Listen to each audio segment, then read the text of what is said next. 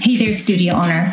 You've put your blood, sweat, and tears into creating a brick and mortar business that serves your clients and impacts the community you love. You are my hero.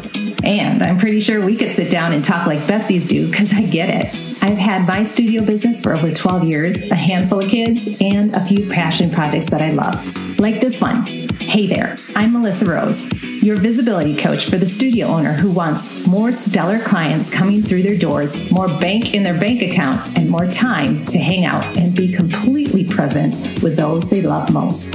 In this podcast, we're going to share the nitty-gritty of running a successful studio business, sharing stories, talking strategy, and learning practical tips that leave you inspired, empowered, and equipped to create your epic life every single day. So, if you're a dance studio, yoga studio, Pilates studio, or a fitness boutique studio, you are in the right place. Add some kiddos into the mix and maybe a life partner, and I call you a rebel woman. Ready to dive in? Let's get real. Hello, my rebel women. How are you? Super good to be here because today we are wrapping up the series, How to Dominate Your SEO through your Google business profile. And today is the eighth and final step, and really the icing on the cake. It really comes to this step and doing it consistently, which is the key word, to dominate your SEO. And we have gone through 7 steps.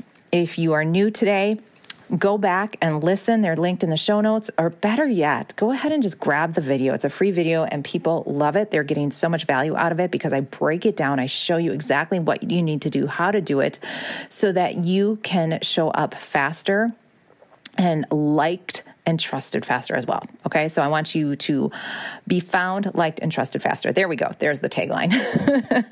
And let's be real. People are not necessarily going to Instagram to find you. They're not going to Facebook to find you. They are searching you by Googling you.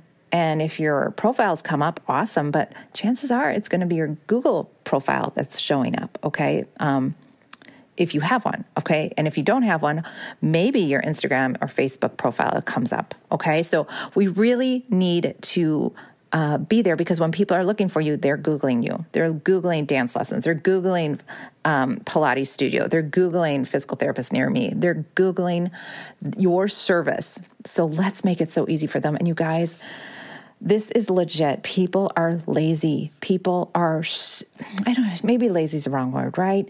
We're just we are pulled in so many directions, and we are expected to do more with less. Like, I just laugh and not laugh at how much we do. For example, I am choreographing a show right now. For those of you that don't know, welcome. I'm Ms. Melissa Rose. I am a studio owner in Hudson, Wisconsin. We specialize in beginner students of all ages, and we are the highest rated, top rated studio in the Twin Cities area because of Google SEO. So I am a dance teacher, choreographer, performer, and I get a kick out of this SEO stuff. And I really love helping business owners do this. So one of my passion projects, because we all have them, right, is choreographing shows, musicals. And I'm choreographing a musical right now. And I'm going to, with what we do with the limited amount of time. So when you have this limited amount of time of staging a show, back in the day, you didn't have cameras and phones. Like back, I'm old enough where we had to write it down and hope to God we remembered what the hell our notes meant and our staging meant. Okay? And we had 8 weeks of rehearsal. Okay? Now, I am doing a show. We're doing Something Rotten. So for those of you that know the show, you know how much it's so much fun, so much freaking fun. It's such a great show. But there's literally about 45 minutes of choreography in the show. Like, it's a huge dance show. And not just a dance show. We got some tapping in there, okay? And this is a community theater event. So working with the beautiful community of the St. Croix Valley and the Twin Cities area, you don't get a lot of dancers, okay? So you have to be creative. And I am freaking blown away at what we have accomplished and what we have done. But you know what? We have so many more resources. Every practice now, we are recording after and putting it up in a Google Drive so that people can practice. And there's really no excuse for them not to learn the material because it's given to them. So here's the deal. Here's what I'm saying. People are used to everything being given to them, and we have to give it to them and make it super easy for them to succeed. Okay.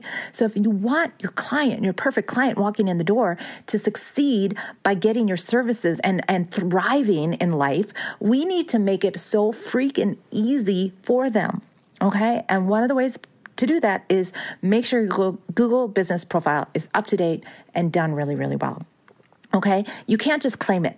You have to maximize it, optimize it, do all the things to it so that you stand out and people go, oh, okay, now I'll click here, okay? And it's not just Google reviews, y'all. It's not that. We talked about that in our early episodes. So before I dive in, I want to give a shout out to Blushing Brood. She left a review on Apple iTunes, and thank you so much because I know who this is because I worked with her. Such a great show. Melissa is inspiring and engaging. She shares so much practical information. I worked with her for our 30-day jumpstart of my Google page and loved the knowledge and fresh perspective she brought. She also wrote a fantastic blog post for my interior design business.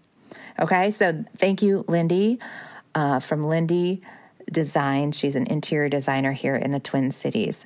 Nothing related to my market, right? However, SEO is SEO, and I can help you if you are that business owner who's like, oh my gosh, I can't do this, Melissa, what? Especially after you listen to this episode, you might be going, no. What you do then is you go to MsMelissaRose.com/deals and click the Work With Me tab, or you hire me and see what I can do for you.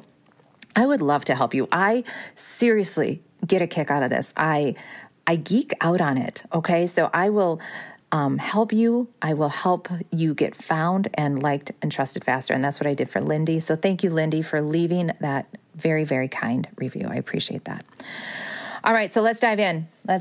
So here we go. Number 8, you need to update your website consistently. Okay. Now, some people will say, well, let's just make it content. Just update your website with content. Yes, you can do that. Totally can do that. However, sometimes that content might be your hours. You changed your hours. Sometimes that content might be, I'm just thinking what's on our website. Maybe for me, we offer private lessons. Okay, we changed that. That's not really going to help your SEO enough. The best way to help your SEO consistently is creating a blog.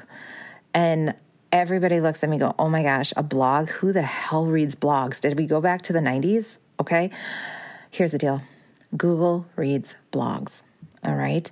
And here's the deal. It does not need to be 3,000 words. It does not need to be this long, drawn out thing.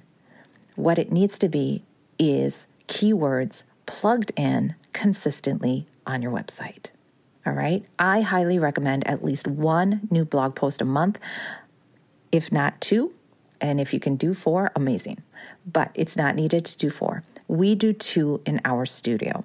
And the reason we have done 2 is because back in the day when I was diving into growing my business, I didn't have my kids every other weekend. So that's when the blog got written, y'all. Okay. And I now have gotten it to where this is passed off. I only write 1 blog a month, and mine is very specific to keywords. And then my assistant, Karen, does the other blog, which is very consistent with what's happening in the studio. So I invite y'all to come on over to my website, The Dancing House. Make sure you have thedancinghouse.com and click the latest news and just look at mine to see how simple this can be. Okay, it does not need to be hard. So I am going to give you a framework to make this easy for you. Okay, so I highly recommend that you have just 3 to 4 points that you want to get across that consistently tie in those keywords that you are doing. So for my blog, what I do is I have a welcome, hi, how you doing? Then we talk about what we just did. Then we talk about what we're doing now. And then we'll talk about what's in the future. That's it. Okay? So how can I tie in those keywords? All right? So we want to talk about, for example, in my business, we're going to talk about dance studios and being the top rated studio in the Twin Cities area and St. Croix Valley, like location. So when people are typing words for dance studios in Hudson or dance studios in Twin Cities, I come up. Okay. So I'm going to say a welcome, like, hey, how you doing? Blah, blah, blah. And I literally, it's kind of like what we do here in the podcast. Talk about the weather, talk about what's going on. Like it's spring here in Hudson, Wisconsin. The weather's amazing. And we're out on the St. Croix River, stuff like that. And then we just got done with our 6-week session and we just celebrated our recital at the location. It was so great watching our hip hop dancers and our tap dancers and our adult dancers. Keywords, those are all keywords, okay? And we're super looking forward to summer and our summer passes where you can take unlimited dance classes. We start dance classes at age blah, blah, blah to blah, blah, blah, and talking a little bit about that. And we look forward to seeing you, and then we can talk a little bit more about other things that we're doing. Maybe an event, maybe a yearly event that we do that makes sense. That's coming up. Our summer camps get started on this date and just talking about it. So it's just targeting more your keywords. So you need to identify those keywords that people are looking for. Now, in your Google dashboard, y'all, you can look for that. So if you go to your Google dashboard and look up performance, you'll be able to look in there and see what people are typing. Okay? That helps. It helps. It's not totally, bulletproof, but it helps what people are finding you with. So you want to make sure you use those. But then you also want to help people by giving them the other things they might be looking for. We have kiddos classes, okay, and trying those different terms, or toddler classes, baby classes, adult classes, adult hip hop, adult tap classes, adult ballet classes, using all those keywords, not just adult dance classes. Okay. So you don't need to get all these keywords in one blog post. You can just be consistent and sprinkle them in every time, and it will help you. Okay, so this is why doing a blog. So now I'm going to go into the second part of doing a blog. So you're doing it, and what really helps you guys, this is not just, oh my gosh, another task. No, we're going to take that blog post, you guys, and this is what happens. You're going to tear that blog post apart, and now you have 4 pieces of content that you can then strip down even more to create social media posts for the weeks. Okay, so I gave you four bullet points, like the welcome, past, present, future. Okay, my social media person looks at our blog, and that is how she creates her social media. Okay, that's how she breaks down our social media. So it's in bite-sized pieces. So again, if you go to thedancinghouse.com, you look at our blog, and then you go look at our Instagram or Facebook, you're going to see, oh, I get it. This is how it's done. Okay. And it's all working together. All right. Because as I said, we want people to find us, and they're finding us by Googling it. Okay. Now, so we have the blog post. We broke it down for different social media, for our social media. But remember, that same content that you broke down for social media, you're going to upload it onto your Google business page as an update. Remember how we did that, okay? So remember when I talked about duplicating, we're going to do that, okay? So your blog post technically should help create the social media for you. Okay, a lot of people are like, I just don't even know what to talk about on social media. I don't know what to post. I get frozen, blah, blah, blah.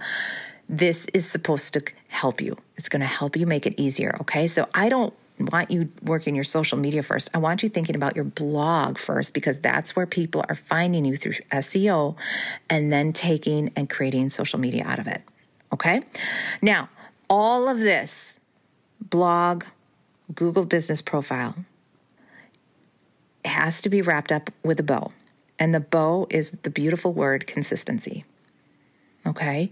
So a blog once a year is not going to help you. All right? You have to be consistent with it. I highly recommend once a month. Okay? Another tip I forgot to mention, y'all. Think of your blog post as a newsletter. All right? If you write a newsletter for your people, that can be your blog post. All right. It's a lot of the same type of thing. Okay. So that's what we do with ours. It's not necessarily a newsletter. We do a short email, and then we link the blog post, and then people click on that blog post. And the reason for that as well is it just helps the people. Okay, so this is if you do ads and things like that, it's bringing people into your website. And when you retarget and do all that for ads, that's where that's coming from. Okay, so there's another reason for the madness. All right, so I take my link to my website, put it in my email, and it's just a short email. Hey, this is the latest.